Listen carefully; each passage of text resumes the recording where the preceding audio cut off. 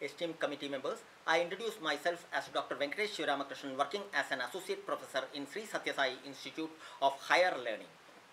I joined BIRC RMP, Mysore in 1990 at the age of 18 and worked there for 16 years, during which time I had completed my BSc, MSc and PhD. Subsequently, I got the prestigious DBT PDF to do a postdoc in Indian Institute of Science, Bangalore.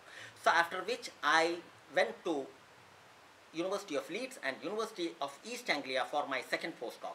I am passionate about teaching. We all live at a time when human knowledge has become too vast for the human mind to comprehend, with jargons that are intelligible only to the practitioner. As a teacher, I believe I should find old terms for these new jargons and act as a bridge between those who know and those who need. I have taken a lead to design courses like multi-omics and neurobiology, which are at the cutting edge.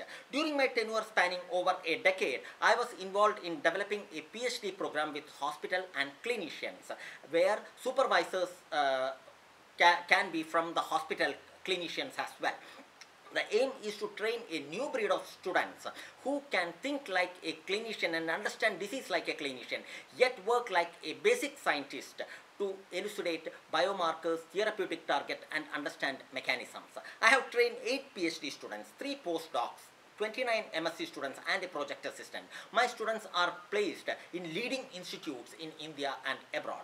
My work is at the cutting edge and we follow a unique workflow from bedside to bench to bedside. We have obtained considerable lead in the field of avascular necrosis, glaucoma and neurodegenerative diseases. Our work in osteonecrosis has established homocysteine, some vitamins and iron metabolism as potential biomarkers and therapeutic targets. In glaucoma, we have identified ATP, cytokines, immunometabolism and metabolites of tryptophan metabolism as potential biomarkers, and purinergic signaling and tryptophan metabolism and TNF-alpha as potential therapeutic target. Our work in Huntington disease and Parkinson's disease have shown that metabolic factors could act as modulators of protein aggregation, and taking our results together, it is possible to potentially intervene dietary means to manage the disease better. Our lab is well supported by grants from DBT, DST, SERP and DRDO. I have established the LCMS facility and my expertise is used by various organizations ranging from Indian Institute of Science, BITS and ICERS. I am a collaborator in the prestigious imprint grant of Professor Sheshagiri as well as the DST Women Scientist grant of Professor Savitri. With this, I earnestly submit my application for your kind consideration. Thank you.